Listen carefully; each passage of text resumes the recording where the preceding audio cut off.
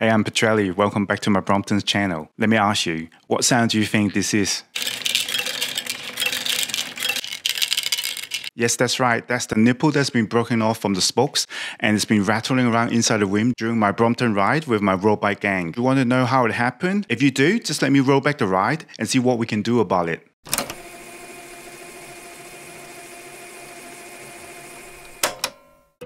So the morning didn't start very well. We have to fix the road bike tire before we get started.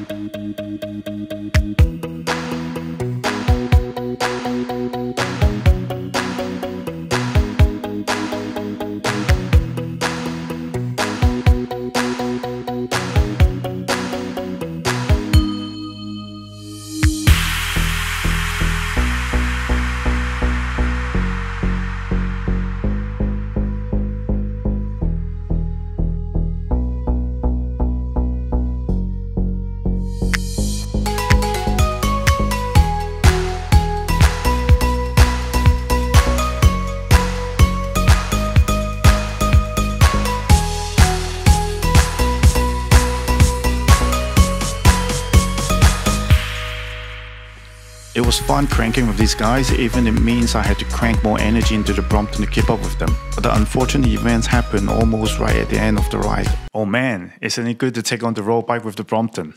The Brompton's such a beast, isn't it? So, how many of you have rode your Brompton with the road bike wheels before? Leave it down in the comment below. Let me know if there are any interesting stories to share. So, what can you do if you have broken spokes on your Brompton? Well, there are really 4 steps to it. Step 1, ask yourself if you still want to continue with your ride. I mean, having a broken spoke is very displeasing, sometimes feeling really sad as well. It might just put you off your mood on riding the bike. If you don't feel riding the bike, why don't we just fold up the Brompton to take a public transport to go wherever you need to go? As simple as that. Step 2, if you do want to continue with your ride, now is the time to try to remove all the broken spokes from the wheel. I understand you might not be able to remove all the spokes from the wheel. I understand that, and we will go into this later on. If you can't remove all the broken spokes from the wheel, it's actually quite dangerous to ride it. All the spokes will be flying around, dangling around. It's actually very dangerous to ride. Now is the time to consider folding up your bike and take a public transport as well. Step 3. We had removed all the broken spokes from the wheel. Now's the time to check if your wheel still can spin freely on the bike. When I say freely, I mean if the wheel can spin true without having the rim in contact with the brake pad at all. If it does have a contact with the brake pad and you're not comfortable with it, it's the time for you to take a public transport as well. It seems I'm using the last 3 steps to try to send you home, but it's not. We actually have a step 4. So step 4. If your wheel is actually spinning truly without having the contact with the brake pad, you can actually continue the ride. I'm not saying it is 100% safe, but it's rideable. Like with our Brompton wheels, they got 28 spokes. Having 1 or 2 gone away is not really a big deal. You can actually continue with the ride, but you must bring your Brompton into the Brompton shop to have it checked and fixed, of course. Okay, let me give you a power tip. I'm genuinely running on this rule, whether to fix just the broken spoke or having the whole wheel rebuilt with the new spokes. If, in the case of you are having 3 or less spokes broken from the same set of wheel in its lifetime, you can just fix up that particular spoke. But if you count up to 3, starting from the 4th, you should consider rebuilding the whole wheel set with the brand new spokes. That's my power tip. So are we done? Well, I guess not. There's always a step 5. There's always one more step. So step 5, if you feel like you have really done enough, checking here, fixing there on the wheel, and you don't feel like riding at all, there's nothing wrong with taking a seat, having a drink, and then take a public transport to home or bring the Brompton to the bike shop. After all, we are seeking for enjoyment when we ride our Brompton, right? So what is happening with my Brompton? After careful inspections, after I came home, I found there was like 2 broken spokes at my rear wheel. One, it broke off, it snapped off at the J bend. The second one, the nipple actually snapped off from the end of the spoke. The J bend is the area where the spoke connected to the hub. Usually that's like the favorite spot for the spoke to snap. And it happened to me. So like I said before, we should always try to remove the broken spoke from the bike. With the broken J-bend spoke, I could have easily unscrewed the spoke away from the nipple, but the nipple would drop into the rim and when I ride, it will give me a lot of rattling sound. So I didn't do that. So what did I do with the broken spoke? I actually had it tucked in with a little bit of tension against the other spoke. So it will just stay there until I can ride my Brompton home and have it fixed. As for the other one, where the nipple actually snap off from the spoke, the nipple is already inside the rim. It's rattling. It's very displeasing to me. That spokes, I couldn't remove it from the rim because it was stuck against the sprocket. So what did I do? In my rescue pack, I have a little zip tie. So I used a zip tie to tie it against a fully functional spoke, just lean against it and have it tied on. I didn't have a cutter with me, so the end of the zip tie was rolling around everywhere. But I still can ride a bike. I still can ride it until home. So I guess the lesson that we're learning here in our rescue pack, other than all the spare tires and inflators and all the stuff, it's good to have a few cable tied there. It will rescue you at the very worst moment in your life on your bike. So this is like a must-have on your rescue pack.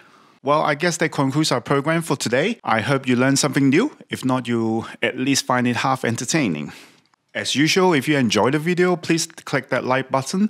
If you don't like it, please comment on the reason why you don't like it, so make sure I can improve on the next video. Don't just press that dislike, comment as well. So before I dash off, please let me complete the announcement of the lucky draw for the last video. I actually made this lucky draw 2 days after the last video, which has been published.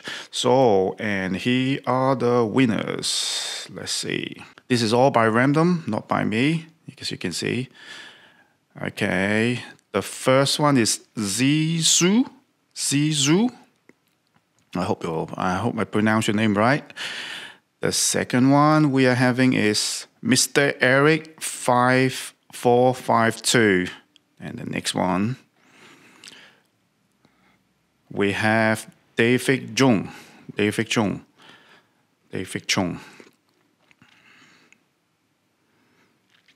And then the fourth we have Bun Wai Kok. And the final one,